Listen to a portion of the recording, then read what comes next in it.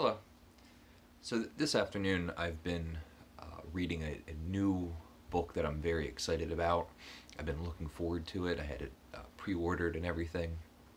But I took a little break to go through my YouTube comments and um, anyway, it made me think of a little story. So I took a break to read a little bit of Voltaire in this really great edition.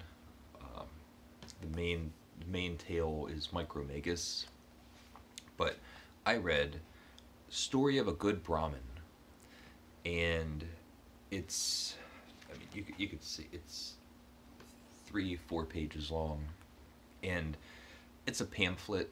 I'm sure there's some kind of term for it, but the best way I could describe it is that it is a secular parable, and it's a little tale that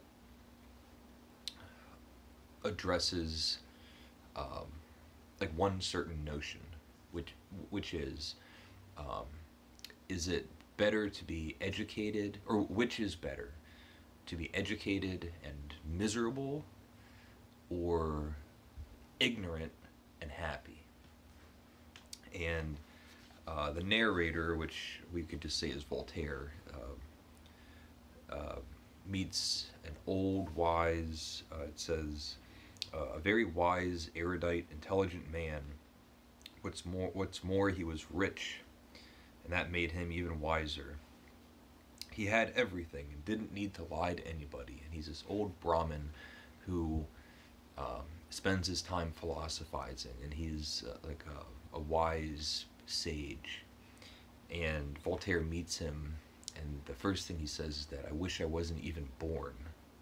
He's so miserable." And Voltaire asks, "Well, why?" And he just starts listing all these examples that make him question his own existence and point out all of his ignorance. Is, smart enough and self-aware enough to understand his own shortcomings. It's a terrific passage. So this is the old Brahmin. He says, "I'm made of matter. I think, and I've never been able to learn what produces thought.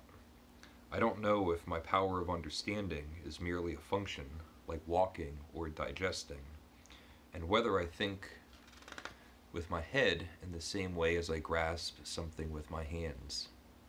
Not only am I ignorant of the workings of my brain, I'm uncertain of how I move my limbs. I don't know why I exist, yet every day people are asking me questions on these matters." And it just brings up all of these really interesting, very current questions. They're questions that are as relevant today as they were at the time that Voltaire was writing. But after this, Voltaire then meets the neighbor, who is a willfully ignorant old woman. And he asks her, what does he say?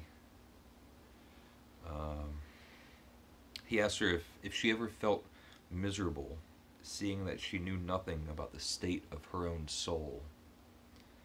And the woman goes like, "I don't even know what you're talking about."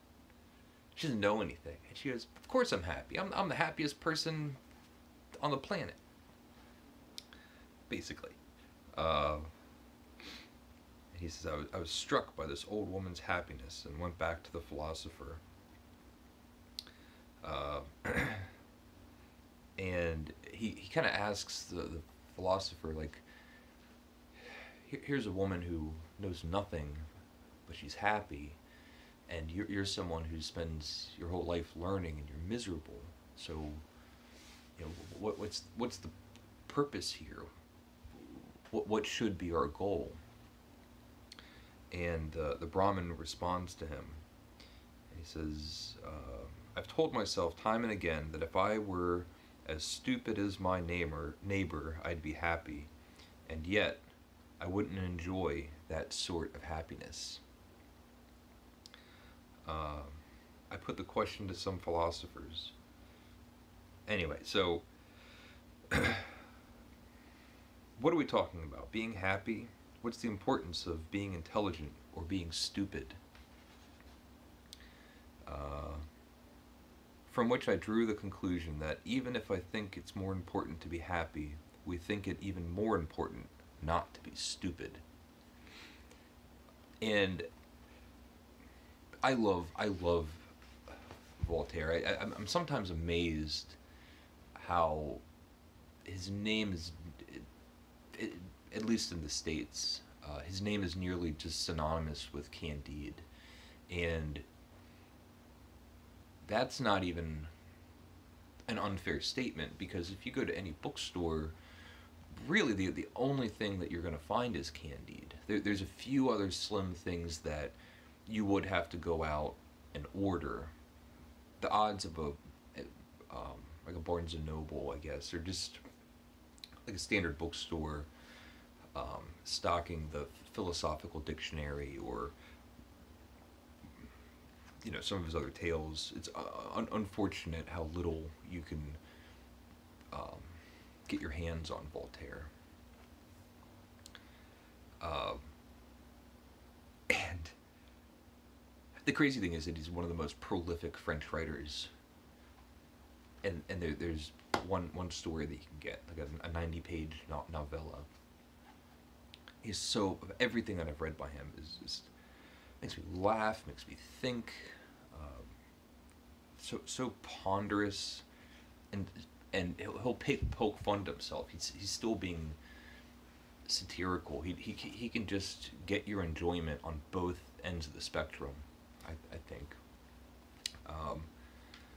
Anyway, it took me, it's a 5-minute read.